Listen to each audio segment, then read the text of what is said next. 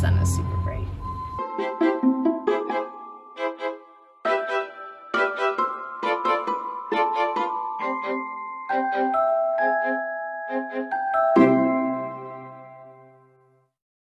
Hello and welcome back. This week I'm very excited because I'm reviewing Food, Festival, and Religion by Francesca Powell. And this is a little bit of a tricky book, you guys, because it's different from any other one that I've ever reviewed on this channel. It's an academic book, so rather than just being your standard nonfiction like a little bit ago about George Washington or a while ago about like grief or something, this is very much research-based. Now, as someone who really enjoys school and academia and has written some academic research myself, very limitedly, I really enjoy this. However, it's definitely written for a particular audience. So if academia isn't really your shtick, this probably isn't the book for you. That said, chapters 3 through 5 are really, really interesting, but I'll get into that in a second. So while this is definitely more for the academically minded, I do think that any reader might find some things that are kind of interesting in this book. So Food, Festival, and Religion has to do with festivals largely.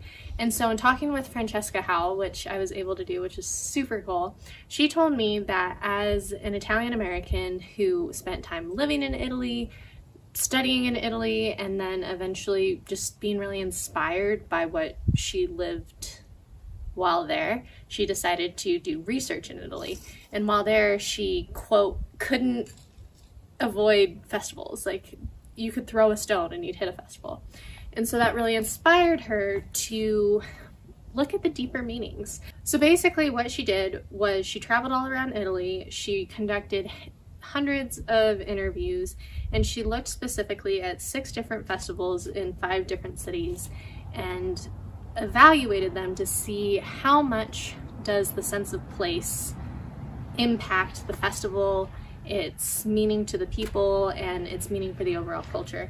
And some of the things that she found were just really, really interesting. There's one quote that I think is just fascinating. It says, Harvey wrote that to destroy is to de-story. Place-centered stories emerge in festival culture, celebrating and honoring place and people. And I just think that's really beautiful because especially for those in the writing and reading communities, we're all about story. And in my own academic research, I was a comm major in my undergrad. I looked at story as a way to connect, and I looked at story as a way to disseminate information. And so I think it's just really, really interesting how closely tied story is to festival. And that's something that I think both academic and lay readers might find interesting about this book, is that there's so much potential for making connections. Because, for example, I'm taking this Native American spirituality class, and while one example of a connection between that class and this book is the fact that one of the researchers is the same, Howell frequently mentions Basso, the ethnographic researcher, and his archaeological ethnographic work has come up in my class as well. But what's really interesting is just that it makes you kind of see your own festivals and your own kind of cultural experiences a little bit differently, because even though I think it's pretty safe to say that we all realize that festival and sense of place and the vibe of a certain location is really relatable, I don't think we always think about it in those kind of academic terms. But yeah, so I think that's just a really relatable element of this book, that while seemingly out of reach because it's academic, maybe it's a little bit closer than we realize.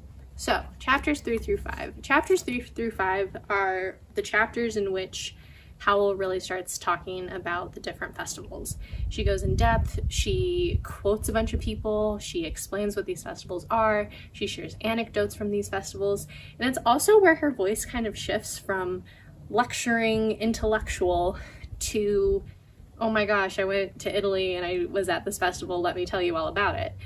And while there's still definitely a sense of professionalism, I think the tonal shift is just really warm and inviting in a way. And so it made it just very enjoyable as a reader. And also, who doesn't love to learn about different festivals? Like, I thought it was super interesting when talking about the Basilisk Festival, how there's a hunt and you chase this little, well, it's not little, this big horned serpenty creature through the town, and once it's caught, it goes and spills the tea, as it were, and like calls people out. And I think it was just really interesting too, and another example of, for example, the Celtic New Year, how there are all these different stalls and there are all these people, and they feel like they can finally wear what they want to wear or express their druidic and pagan beliefs in the ways that are comfortable to them. Like, it just was so interesting to hear these people's stories. And so that kind of goes back to that to destroy is to de-story idea, that festivals really allow people to embrace their stories. And I think that's just really beautiful. As a pseudo researcher, I loved at the end, because I think whenever you get to see a peek inside the writer's kind of process, it's a really fascinating opportunity. And in this case, we got to see the researcher's process and how the researcher takes all of this data and distills it into something that actually makes sense. Because this isn't going to be something like in the hard sciences where you have all this data and these numbers and it's like, this is a quantifiable fact. I mean, the introduction to her analysis and conclusions literally calls it methods that index the unquantifiable. So what she did was she looked at how the festivals were organized, the depth of connection. So like she looked at like food and she looked at crafts, stuff like that, materiality of power of place manifested through ritualization, and then perceptions of sense of place as reported in interviews. And based off of both her observed data and then the ethnographic interviews that she collected, she was able to give them a numerical score to see like how strong is a sense of place associated with this festival. And I just thought that was super interesting. And what was even more helpful is that she actually breaks down like why each festival got the score that it did for each of those subsections. So on like a slightly nerdy logistical note, I just thought that was really cool. Overall, I did enjoy Food Festival and Religion. It's definitely not for everybody. It is an academic book. It is a dense book. It's not long, but it's packed full of information and packed full of story. So I do think that it would be interesting for readers, but you just kind of have to have an open mind, and you have to realize that it's not going to be kind of the traditional story, but there are a lot of stories within it. It also provides a really interesting learning opportunity because like I had no idea that there's a growing pagan and druidic movement in Italy, and so that learning that was really interesting.